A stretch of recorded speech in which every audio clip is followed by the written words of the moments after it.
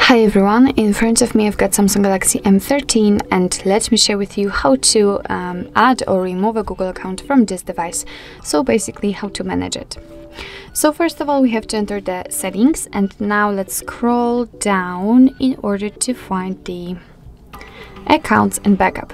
Of course, right here we've got whole Google section and we can add or remove a Google account using it, obviously, but I personally prefer to do it using accounts and backup, so let me tap on it. So right here we have to tap on manage accounts, and as you can see, this is the Google account which we've previously added.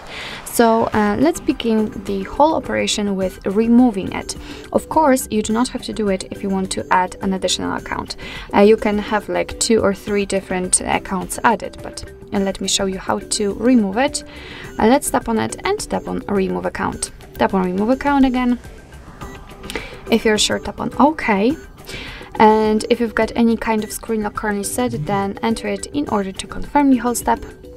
And as you can see, the account immediately disappeared from this list, which means that we just obviously removed it. So let's tap on add account in order to add new one. Choose obviously Google.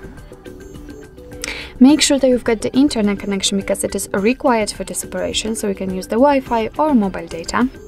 And from this step we can either create a new account if you do not have your own yet, or simply type your email or phone. So let me do it. What's more, you do not have to enter the full email address, just the very first part of it before the add symbol, and after tapping on next your device will autofill it.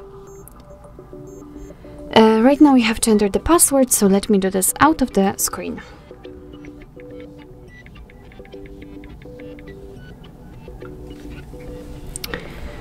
Alright, and let's tap on next. Here we've got here we have to decide who will be using this device, so I'll stick with the first option. And here we've got Google Terms of Service and Privacy Policy, so of course you can read it, just tap on it, and here you've got all the info. Let's tap on I agree after reading.